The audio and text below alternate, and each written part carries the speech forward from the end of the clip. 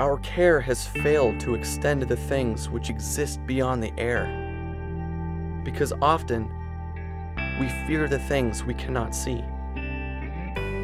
We have been taught that the world exists within our narrow line of vision, even though the complexities of life arose from what we cannot see. To discover it, you must break its surface, submerge yourself in a beautiful woven tapestry draped in sand and coral, each grain serving a singular purpose.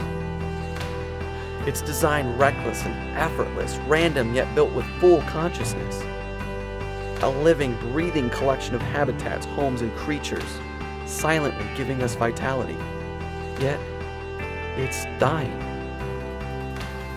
Unraveling Earth's most beautiful creation. A palette of colors now fade to white. Something that so effortlessly swayed in the motion of the waves now grows eerily still. And in a place so quiet, the silence now feels unbearable, piercing to the very core. A skeleton of what was, ruins of a city now forgotten. Because how can we suffocate, how can we choke something that merely slips through the crevices of our hands? How can we drown the creatures which call the water home? We raked its floor, ran dry its energy, and released what we pleased into it. And now we gravitate in its presence, scanning its remains, asking, how could this be? Many creatures have swam these waters. And as we mark the progression of history with inventions, gadgets, and art, this place remains steady against the changing currents. Because what has been unwoven can be sewn again. We may not exist in the water, but the life around us cannot exist without it.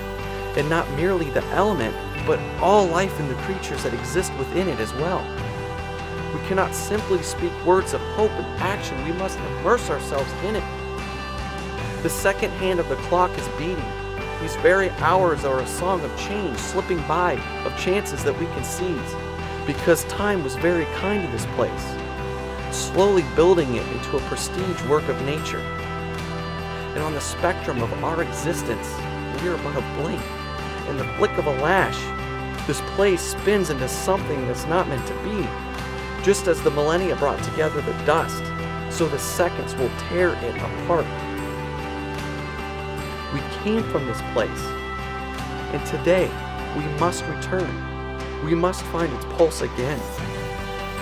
It may not have eyes to gaze into, nor the hands to reach out, but rest assured that its eyes are watching us, its hands furiously searching for stable ground as it stumbles into a desperate state.